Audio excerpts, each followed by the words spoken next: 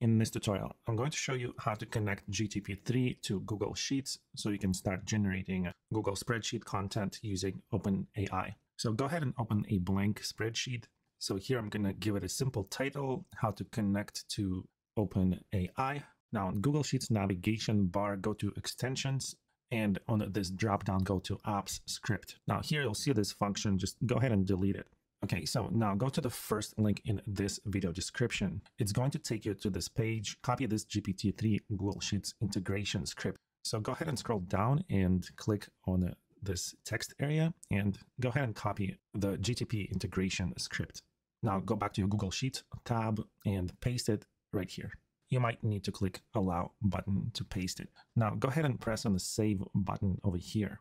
It's going to generate an error. And that's because we still need to enter our secret key here, which you still need to generate on your OpenAI account.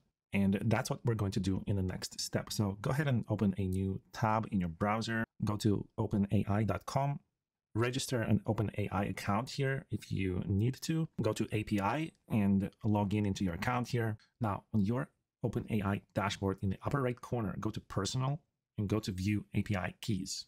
Now here, click on this Create New Secret Key button. You'll see the message API key generated. So go ahead and copy this. So go back to your Google Sheets. Go ahead and paste your OpenAI key that we just generated, but make sure to use double quotes around your API key value like this. Now go ahead and click the Save button again, and this time it should save with no problem.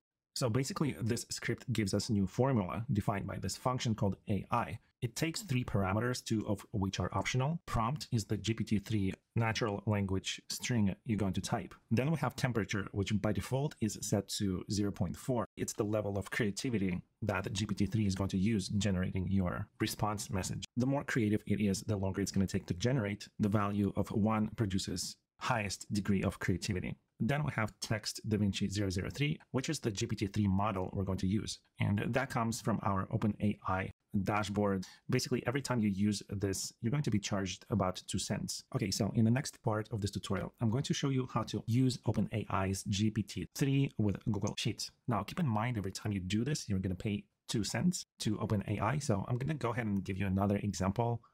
Generate 3 clickbait titles. And here, GPT-3 generated our clickbait titles. You won't believe what happened when we tried this simple trick, and 2 other ones. So guys, that's pretty much how you set up GPT-3 for using prompt generation for your Google Sheets.